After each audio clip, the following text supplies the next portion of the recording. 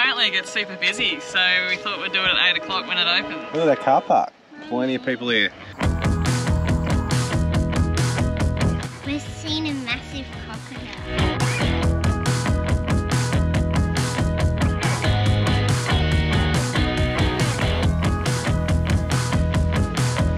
That's what makes a good photo. Go out and find them.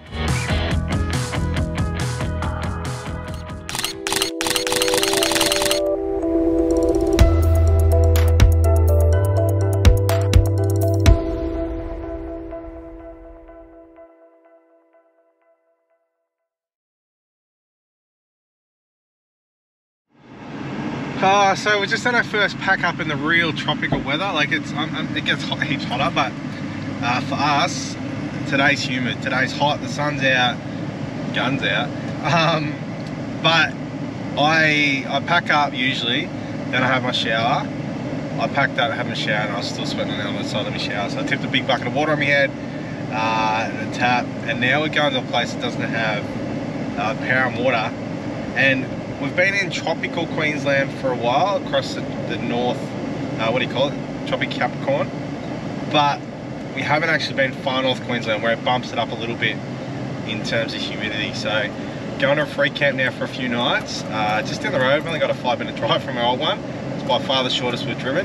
It's, what's it called? Newell Beach. Yeah, Newell Beach farm stay. But it's going to be a real test in terms of how we sleep at night, I think.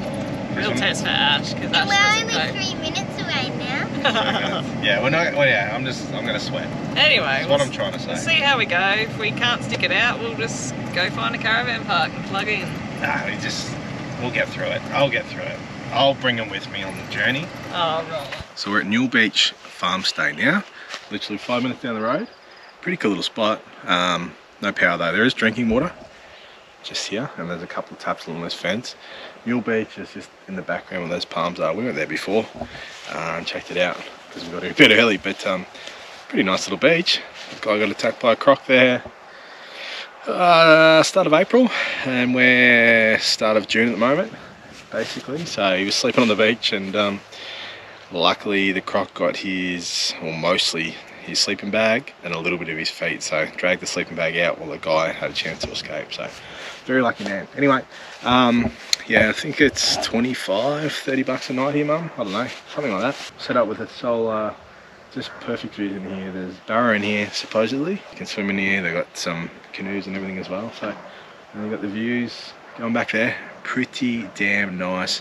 A little bit of a breeze coming off the ocean, which is nice. That sun's gonna go setting that way and smack us in the face later on. So kind of want the clouds, but you kind of don't as well, to just keep that solar charge. So yeah, we're going to be here for 2-3 nights I think, and continue north somewhere towards Cooktown maybe. So still got to see Mossman Gorge, do a couple of things down to Port Douglas. We actually went to Port Douglas the other day for a drink.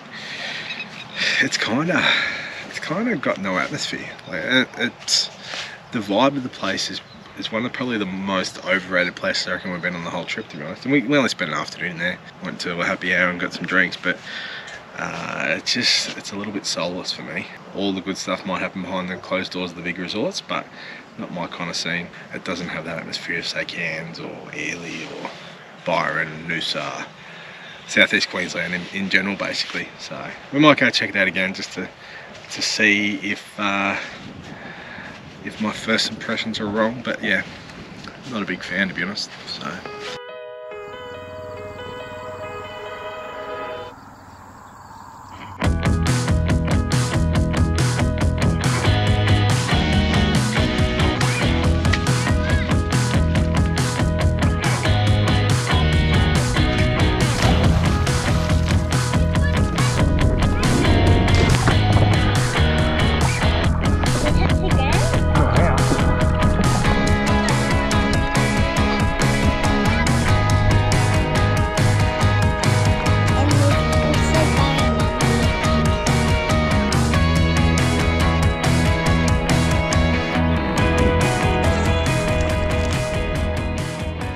We're just here at Newell Beach boat ramp, and what are we seeing, babes? We've seen a massive crocodile. Yeah, it's a fair way away, so it's a safe way away. But this boat ramp is probably Like our campsite's probably 400 metres that way. There's a couple of paddocks in between with a couple of big horses and that for lunch that he can chomp on if he wants to go for a midnight walk. But again, it's just so cool to see him in the wild, isn't it? He's massive. There was actually, well, that camper van behind us, they are eager bird watchers. And I said I'd come down here without Eva a minute ago and said, is there any crocs? And they're like, not that we can see. And then they started looking through their scope that they had.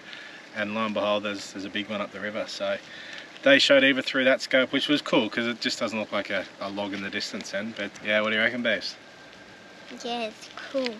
It's bigger than that. It'd be close to the length of my car, I reckon. It's hard to judge in the distance, but I've got a heap of drone footage as well, so I'll show you some of that, which is really cool.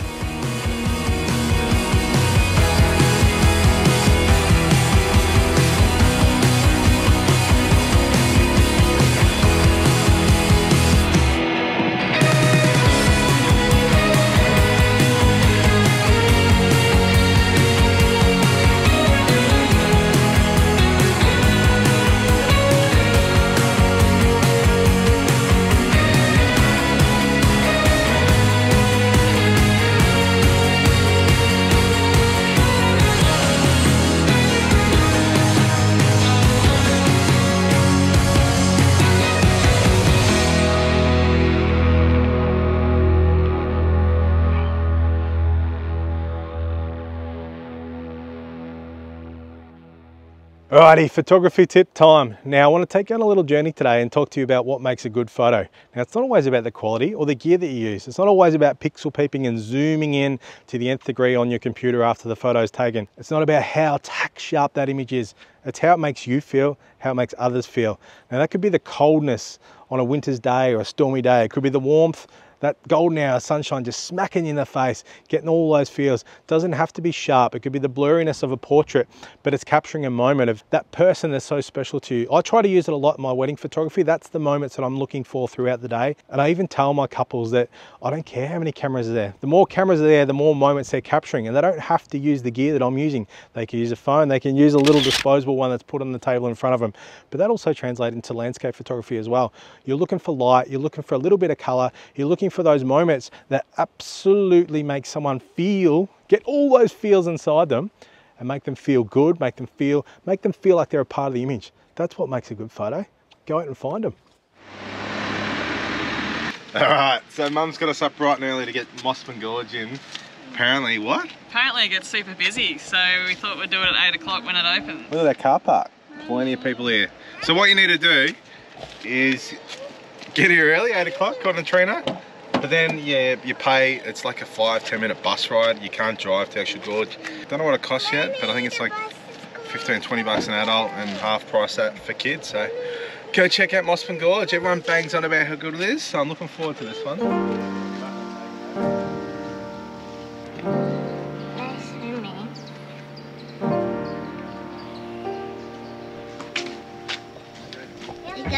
Mossman Gorge. Is the other way the map? Can I hold the map? I can see the mountain too, and now I can see the gorge. And I can see the road. Honey's looking out the window.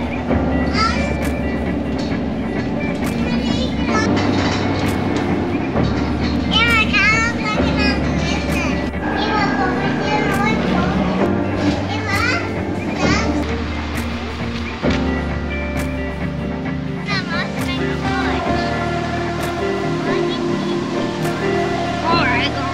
I'm not sure whether bloody teddy bears come to Mossman Gorge, but here they are.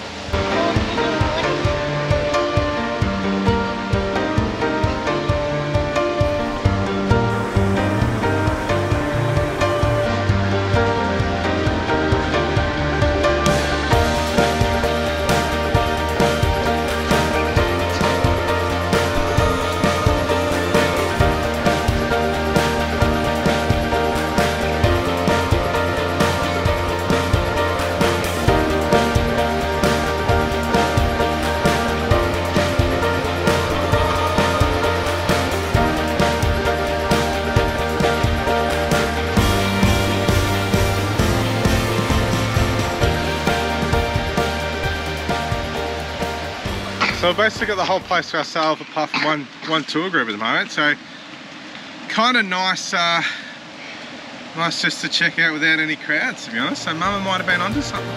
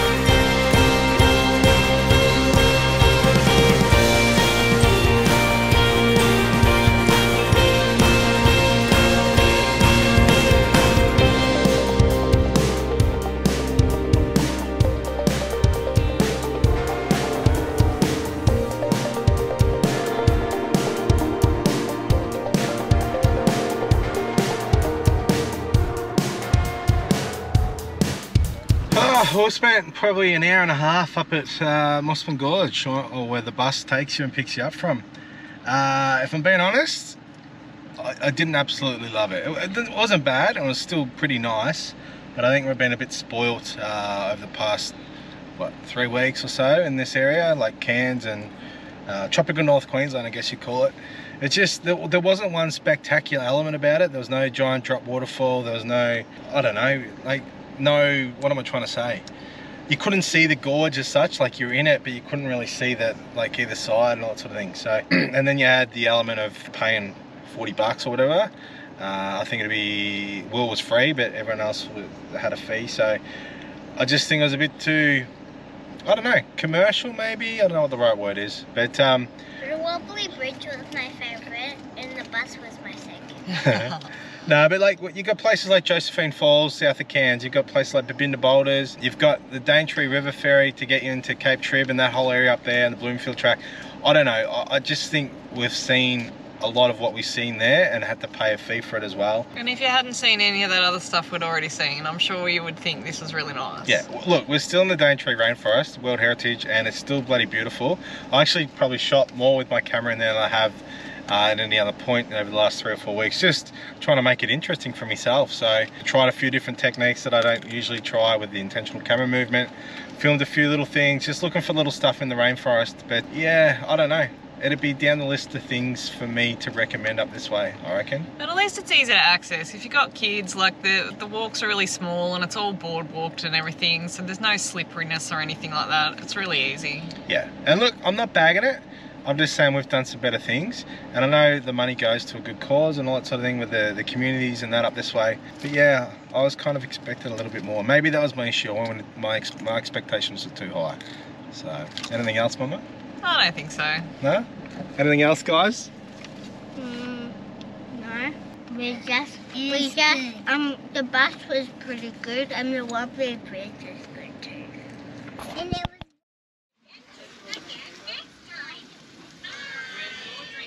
Few steamed dimmies on the barbie for lunch.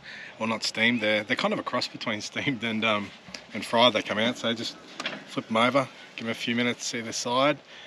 We chucked them in the microwave first just to get them away from frozen. But yeah, after fish and chips last night, which was delicious by the way, I thought, well, get some dimmies. We haven't had dimmies for a while. So I actually got a mate. He's well, best man at my wedding, so a good mate. He reckons he's never had a dimmy in his life. So he's either lying or delusional, I reckon. Dimmies are delicious food, whatever's in them, I don't know. But yeah, dimmies on the barbie, always a hit. Not that we have them that often, and I don't think we've had dimmies probably in a few months until last night, so back on the dimmy bandwagon. Dimmies are ready. What do you reckon, babes? Good. Oh, well that's it. That's it from the Daintree, I guess. What do we have? Daintree, Newell Beach, Port Douglas, Cape Trib, Bloomfield, Mossman Gorge. So much to do, so much to see. The Daintree was a highlight for me. Absolutely spectacular scenery. Yeah, I agree. The smells, the butterflies, I don't know, loved it. Bloomfield was good. Wine stand for lunch. No, it's just a good part of the world. Like, you can see, like, it's pretty compact, so you can see a lot of it pretty quickly. We spent 6 nights, 2 different places: Creek Edge and Newell Beach Farm stay.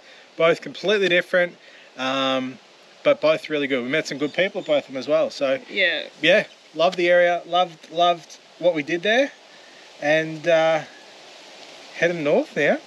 Yeah, starting to warm up. Anyway, give us a like, subscribe if you want to. We'd appreciate it if you did, and leave a comment. Leave a comment on Mum's felt tip hat. Oh my god, see you next time. Cheers, guys.